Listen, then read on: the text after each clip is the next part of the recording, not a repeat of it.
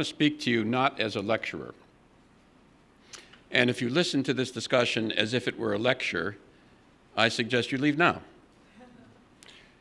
So let me put it a different way. The question I would like to pose, or for you to be thinking about, is there anything that the person in your seat might possibly do about what we're talking about?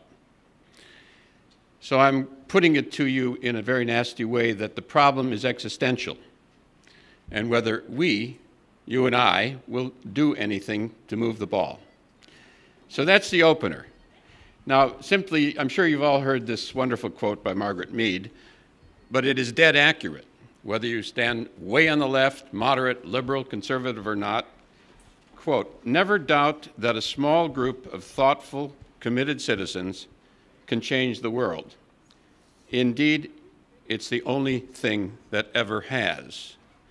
And if you think about that, think about a couple of kids in the early 60s, in the pre-civil rights era, a very small group, deciding they were going to sit in at lunch counters. And they made a decision to act. Many of you know of the Mondragon experiment in the Basque region of Spain. It is now it's an extremely interesting integrated set of cooperatives and socially owned, you might say socialist or socially owned cooperatives in an integrated structure, now over 50 years old, involving 100,000 employee worker owners. Cutting edge, this is not your local co-op. This is cutting edge research at the edge of manufacturing, high tech, as well as services. The ratio of income from the top to the bottom is 4-to-1 in 80% of the co-ops. In the big ones, it is up to 9-to-1, as compared with American corporations, which are often 250 or 350-to-1. What is interesting is that in Cleveland, Ohio, a very sophisticated version of exactly that model is underway in a city, one of the devastated cities, and it is building, next 2 weeks from now, a large-scale industrial, green as it can be, industrial laundry will open under this structure owned by the workers. There is a very large solar installation cooperative in the same structure owned by the workers.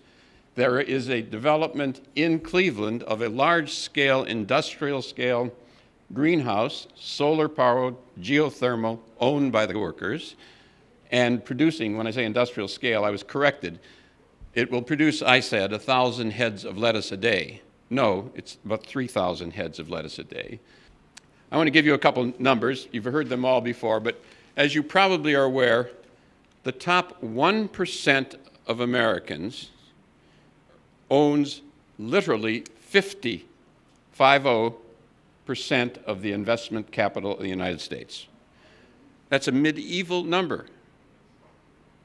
That's a number that is structured in the way that medieval society was organized. The top 5% owns 70% of investment capital.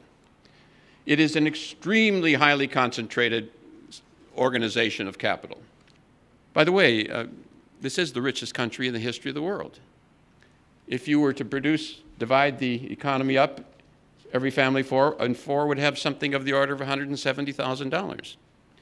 If technology goes forward at minimal rates compared with the 20th century, the 20th century was a lousy century in economic terms. Great Depression, 2 world wars, stagnation, stagflation, Vietnam War, Cold War, huge uses of resources. Even so, it increased GDP per capita by 7-fold. If the 21st century does as badly as the lousy 20th century, the productive capacities of the system will reach towards $1 million for every family of 4, not counting inflation. Madison's argument was very straightforward, and it was brilliant. He said, spread them out. He called it extend the market. Spread them out, and the people out there in California, there was no California then, and the people in New England, the people here in Virginia, will divide and conquer, and they will never be able to take over property. That's the model, and you're living it right now. Moreover, large numbers are coming. There are another 150 million Americans will be here by mid-century. ecological disaster built into the numbers. If you accept the high number from the Census Bureau, it will be 1.1 billion by the end of the century. It's already 340 million. You cannot, I ask you to think about it, the person in your chair, tell me how you're going to run participatory democracy in a continental system of 350 million people, which will be 500 million by mid-century. That cannot be done. But the intention here is not, from my point of view, simply to do good works, though that's important. It is to self-consciously, remember I'm talking about the person in your seat, self-consciously asking whether we can rise to the challenge of saying we will create a vision that is real, not just we're going to fight the guys. What is it that you want? What is it that you want? If you don't like capitalism and you don't like state socialism, what the hell do you want? And if you don't have an answer to that, you're just playing around.